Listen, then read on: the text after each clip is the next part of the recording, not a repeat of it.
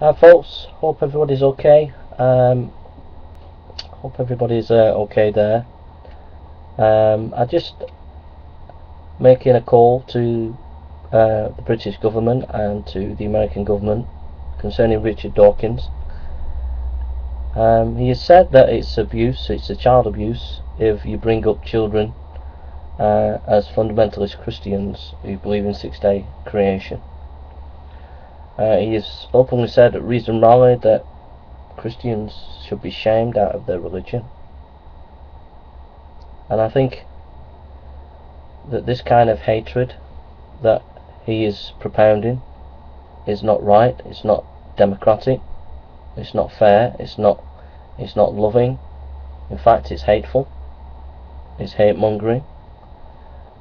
And I think he should be arrested, and I think he should be put on trial for hate crimes against humanity, because this kind of language that he's been using, he's been allowed to get away with it. And no matter how politically correct society is, it should not tolerate that kind of language. And I think it's a disgrace that our Western governments and Western society have put up with these kind of people.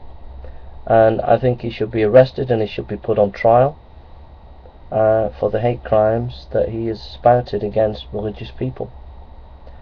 So if you don't do that as political leaders, then that's okay.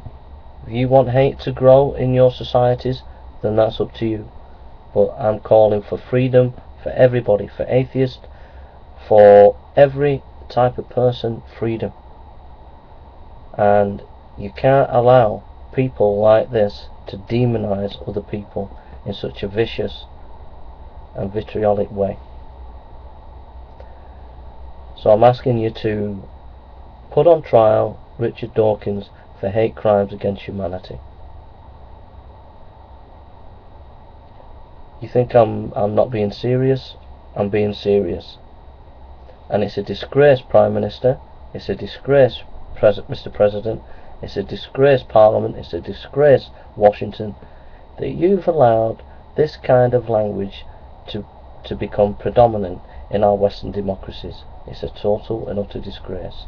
And you, Prime Minister, and you, Obama, and you, Parliament, and you, Congress, should be ashamed that you can allow people in the modern world, in modern Western democracies, to call another group of people child abusers for the way they bring up their children in their beliefs that they've been doing for thousands of years. It's a disgrace on you.